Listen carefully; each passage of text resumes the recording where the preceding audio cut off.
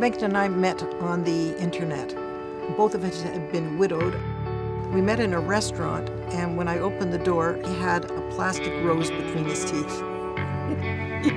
It was very funny. My first impression of Rose was that she was extremely bright. She was very open about herself, her desires in life, her past experiences. I had been widowed for over 7 years, and he had been widowed for less than a year. He was alternative. He was alternative as I was. Once we got together, I really had one requirement on my own body, and that is, make it move.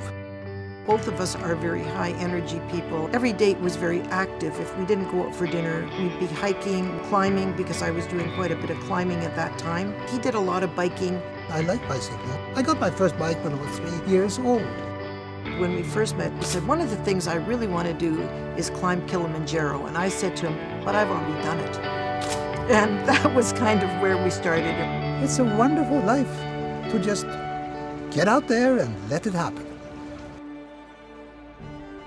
We had gone to the boat show, and we met a gentleman. He had a trip that he was taking 4 couples, 14 days, around the Greek islands, and the couples on the sailboat would be the crew. One of the requirements was we had to be qualified and have a certificate.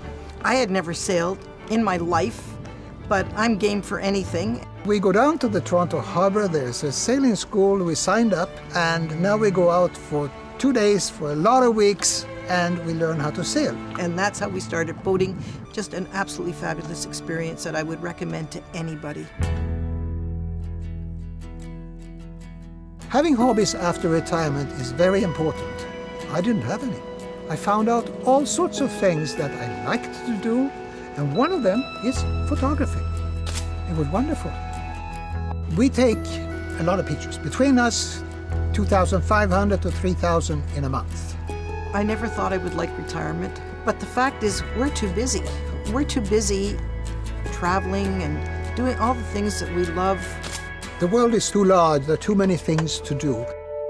When both Bengt and I were basically online dating, I think both of us were very concerned about looking for someone who would be healthy and active, because both of us had had a spouse that had died of cancer.